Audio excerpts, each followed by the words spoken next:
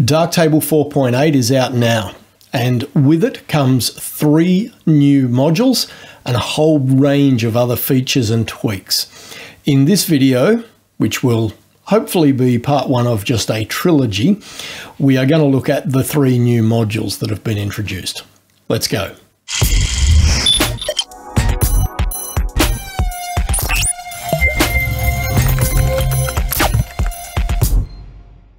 Hi and welcome to episode 141 of Understanding Darktable. I want to have a bit of a chat at the end about the documentation for Darktable, but first up, let's look at the 3 new modules.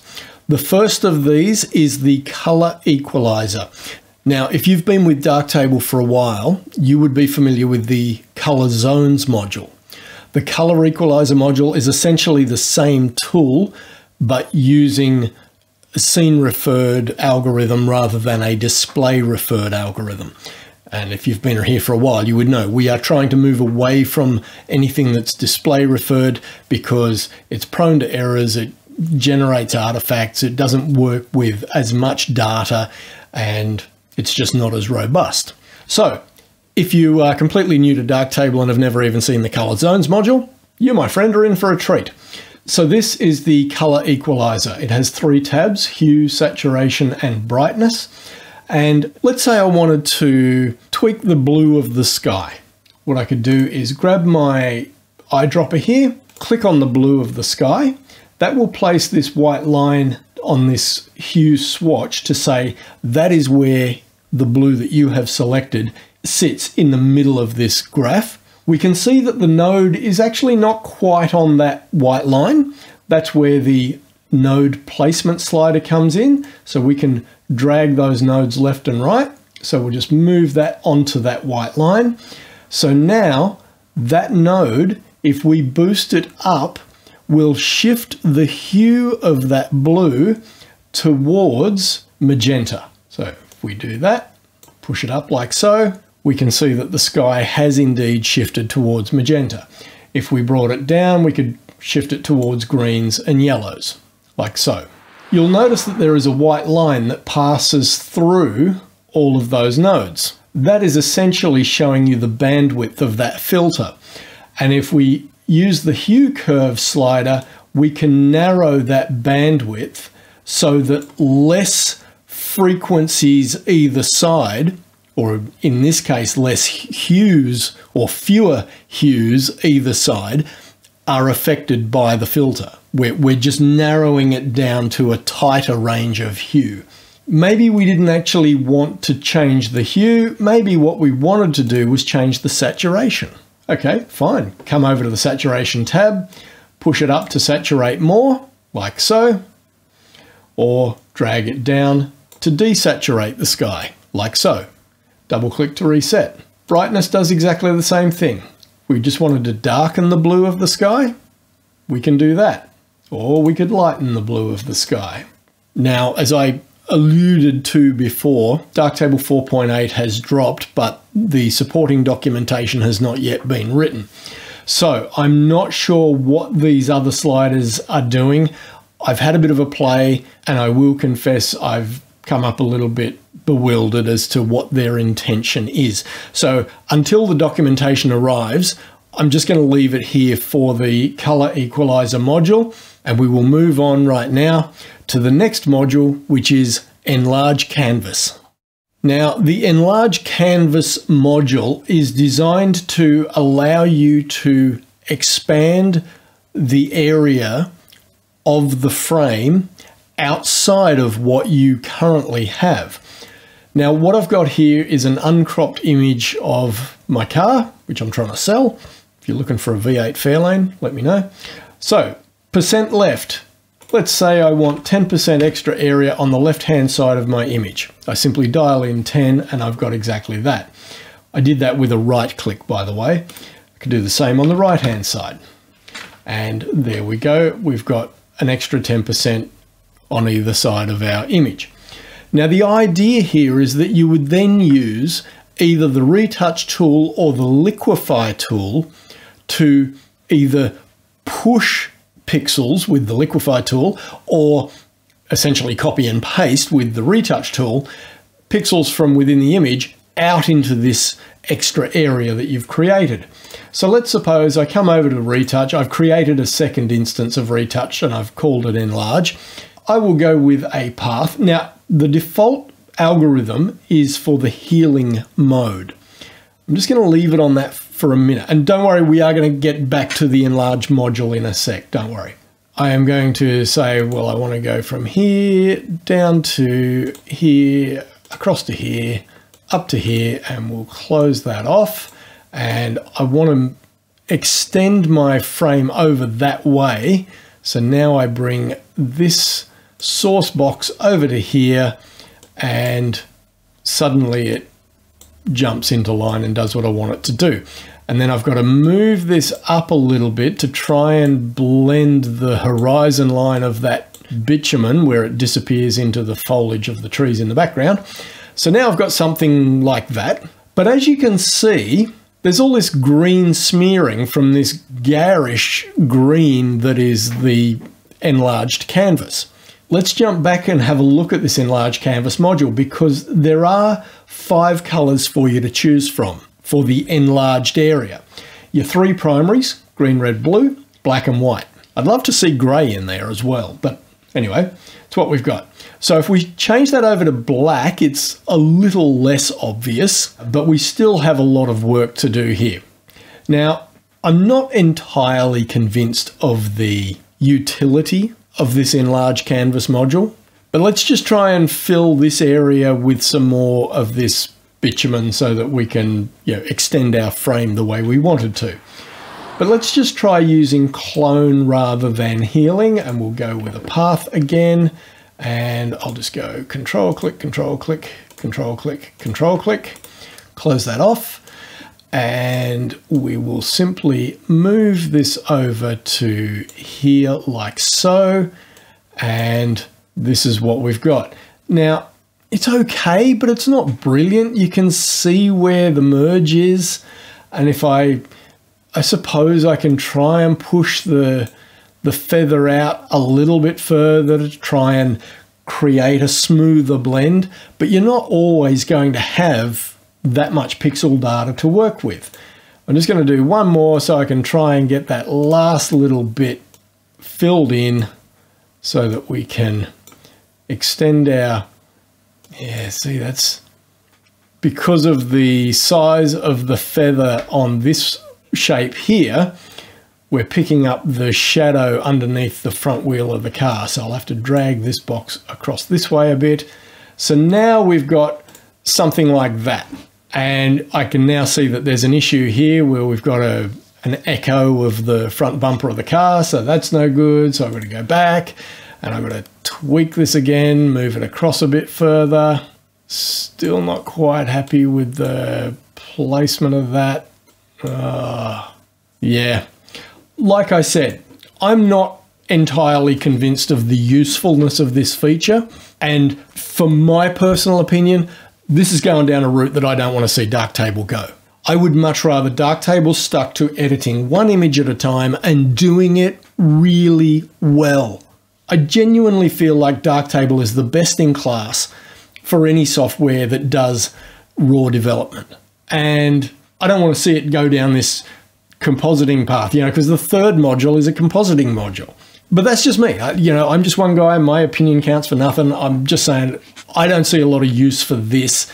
Between these two, approaches, the enlarge canvas to enlarge the canvas and then using either retouch or liquefy to move pixels into that expanded area. I don't know. Each to their own. It's not my thing, I will be honest. I've been playing with this for the 10 days that Darktable 4.8 has been out.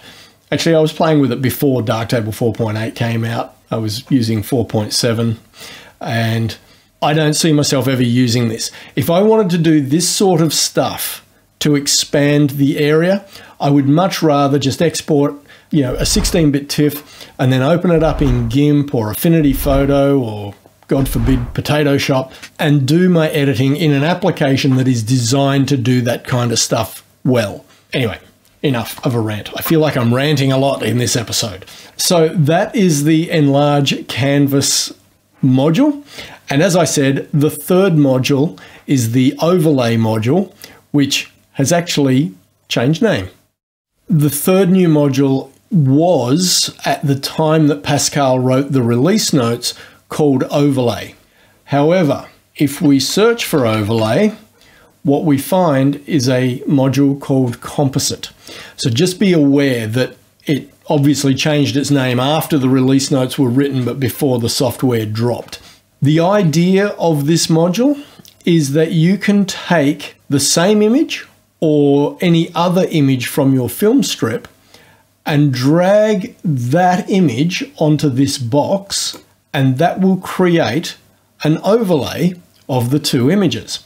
We can see that there is an opacity slider, does exactly what you would expect it to do, reduces the opacity.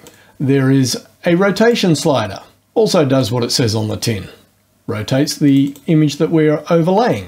And there is a scale slider which will allow you to reduce the size of the overlaid image. Next up, we've got some bounding boxes for alignment. So we can go put it on the left side, put it on the right side, put it in the top left corner. We can see that most of that overlaid image is actually outside of our original image here. Maybe what we need to do is introduce a little bit of an X offset and a little bit of a Y offset, and now we've brought our overlaid image into the bounds of our entire frame. It would be lovely if you could just click and drag to where you wanted it to sit, because this moving the sliders thing is a little bit laggy, as you can see. My system, whilst being 3 or 4 years old, I wouldn't say it was a slouch. I'm running a Ryzen 2700X. I've got 32 gigs of system RAM. The operating system is installed on an NVMe drive, M.2, and the graphics card is an RTX 3070 with 8 gigs of RAM. So not quite up to today's specs, but still a pretty decent system. But that is quite laggy for dragging these sliders around. So it'd be lovely if you could just grab that image and go, I want it right here, or I want it up there, or whatever. But anyway, maybe that'll come in a future version. That is the basics. You'll also see you can scale on the larger border, the smaller border, the height, or advanced options. Advanced options gives us scale marker. Oh, I hadn't even looked at these things. Larger scale marker? What does... Yeah, I get that that's the scale of the overlay, but what does scale marker to larger image border mean? Scale marker reference, marker width, marker height. Wow, okay. I don't quite get that. And again, this comes down to the fact that there is no documentation yet. I'll leave it there. You get the basic idea here that you can composite one image over the top of another with some basic control. Now, I want to address this issue of the documentation. I raised the point on the Darktable unofficial group on Facebook about the fact that, you know, this new version of Darktable has dropped, and this is not the first time this has happened. And there is no supporting documentation. There is no updated version of the user manual for 4.8. And as I'm recording this, it's 10 days, I think, since the software was released. And it turns out that there's one guy, Chris, who's doing it all by himself. And I said, but mate, why? Why are you having to write the documentation? Why is it not the job of the person who writes the code for new feature, new module, whatever it happens to be? Because they're the ones who've written the new toy. They know how it works. Why are they not supplying the written documentation? And why is it not being done before the software ships? And he said, well, as for when they do it, the maintainer doesn't enforce that rule. So it's up to the people who are writing the code to just submit the documentation when they feel like it, which I find odd. And then Bill, who's one of the developers, he wrote back with, because I then submitted not a bug or a feature request, but I posed the question on GitHub about why sorry, not on GitHub, on the Darktable dev email list. And I said, why is this? Why is the software released without the supporting user manual. And Bill came back to me and he goes, okay, think of it this way. As a developer, I write a piece of code that takes A and creates output B. He said, and I've got an idea for what that's meant to do and how it's meant to work. And I submit the code to GitHub, it gets merged into the master and other people start using it. And suddenly you've got the vagaries of different Linux distributions and different operating systems like Mac and Windows, and maybe things don't behave the same way to the environment in which the module was written by Bill or any other developer for that matter. Or you've got users who suddenly go, oh, well, that's great, but what if it could do this as well? He said, and so then you've got to go back and you've got to tweak and you've got to modify and you've got to incorporate other things. And it's a constantly shifting set of goalposts all the way up to the point of packaging it ready for the deployment of a new stable version of Darktable. Now, I kind of get where he's coming from. I understand it, but I just think, why is there not just an extra timeline marker? Because Pascal, who maintains the whole Darktable project, he sets these dates. You know, he'll send out an email to the developers and say, we're approaching the next stable release. So there's a string freeze on this date and there's a feature freeze on this date. And there are these timeline markers that the developers have to adhere to. So I'm wondering, why not just have one that says supporting documentation must be submitted by this date, you know, which is X number of days or weeks prior to the release of the software? I don't know. Seems odd.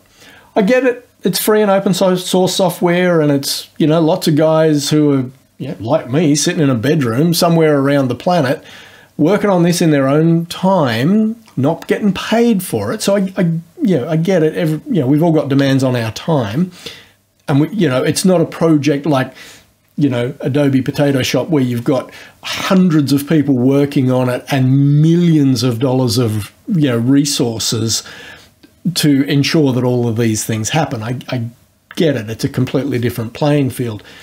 But it just does seem an odd decision, to my mind anyway, that this software gets released and every single user is impacted by the fact that there's no documentation on day one. I mean, you know, I'm sitting here trying to work out what scale marker means because there is no documentation. Anyway, just one of those things, I guess. It's the price we pay for using free software. I mean, and you know, I love this software. I absolutely do. And I genuinely believe that when it comes to a piece of software for editing and developing raw files, I really believe Darktable is the best in class. I really do. I think, no argument, I think it's better than Lightroom by a long shot. You know, it took me a long time to wrap my head around it, I'll confess, but, you know, now that I understand it the way I do, I genuinely have not seen anything else that comes close. I absolutely tip my hat to all of the developers. You know, as much as I rip them a new one every now and again for things like this, I absolutely tip my hat to them because it's a fantastic piece of software and the work they do is amazing, and the fact that they do it for free and they do it in their spare time, like I do with my videos, it's a credit to the whole project. Anyway, I will leave that there. In the next video, we will look at some more of the features which did not appear in the big ones as denoted by Pascal in the release notes, because in my mind, the best new feature of Darktable 4.8 was not mentioned in the big ones. I think Pascal buried the lead. I really do. Anyway, I will tell you about that in the next video. Questions, comments, sing out down below, and I will catch you in the next one.